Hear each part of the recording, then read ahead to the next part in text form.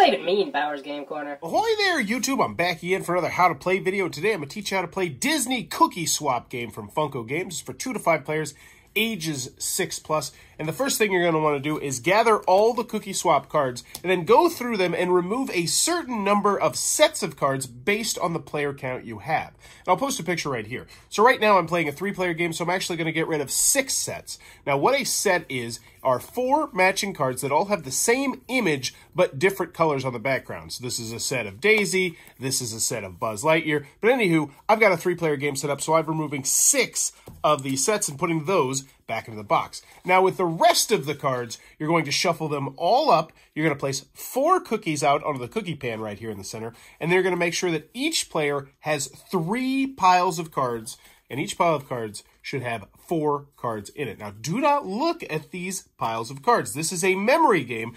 You'll know you did everything correctly because there should be no leftover cards. Now that you got everything set up, the youngest player is going to go first, and then it will move to the player on the left, and then the player on the left, and it will go clockwise the entire game.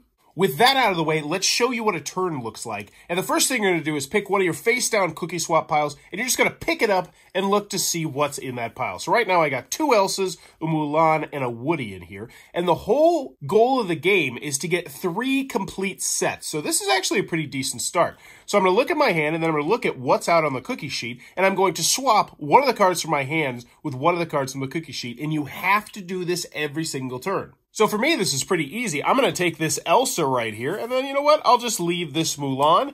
And then since this is a memory game, I want to try and remember that this is my Elsa pile. And then I put it face down like so. So now we'd move on to the next player on the left. We'll take a look at what they got. They'd probably swap this card right here because that gives them 2. But since it's not a complete set, they put it back face down. And then it goes to the next player, and they'll pick this. And we now see a scenario where none of the cards are going to help this player out here. You still have to swap, like I mentioned. And this player loves Toy Story, so you know what? They're just going to take Woody. They'll leave that right there. And bada boom! In this example, it gets back to our original player, and our original player is very excited because that's the card they need. So they would take that, put it into their hand, get rid of Woody, and now since they have a complete set, they'd say, ding! And place this set face up in front of them. And now they're one step closer to winning the game because the whole goal is to have 3 complete sets in front of you.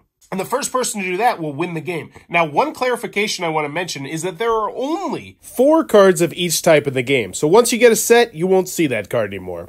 But since this player hasn't completed all their sets, it would once again move to the next player clockwise. But that's how you're going to play Disney Cookie Swap game. But let's talk about a few different variants you can play if you want to mix it up. The first one is called Hot Hands, and this is where everyone's going to be playing at the same time. You won't be taking turns. You're going to race to swap your cards from the cookie sheet as fast as you can, hoping to complete sets. And the major rule for this game mode is when you swap, you must place a card on the cookie sheet as soon as you take one. So there's always 4 cards on the cookie sheet.